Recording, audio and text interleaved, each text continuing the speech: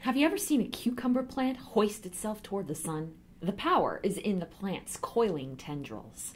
And now those spiral structures have inspired researchers in Europe. They've developed a material that springs into action with a blast of UV light. Materials that move aren't new. The advance here is that these ribbons coil in different ways, depending on how they're cut from the source material. And different coils act differently under a UV lamp. They might wind more tightly or unwind to their full length. Nathalie Katsonis from the University of Twente in the Netherlands and her lab teamed with Oxford University's Stephen Fletcher to produce these chemical tendrils.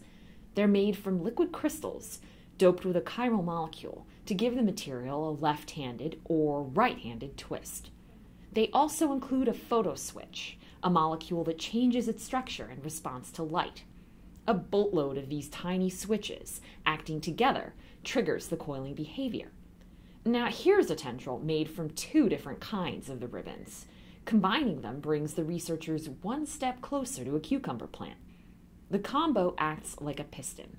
It's strong enough, in fact, to ferry a tiny magnet back and forth. Look closely. The magnet on the material is dragging another magnet below along for the ride.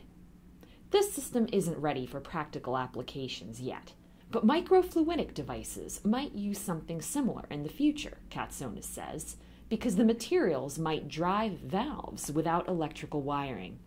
Now that's a long climb from the cucumber patch. For Chemical and Engineering News, I'm Carmen Draw.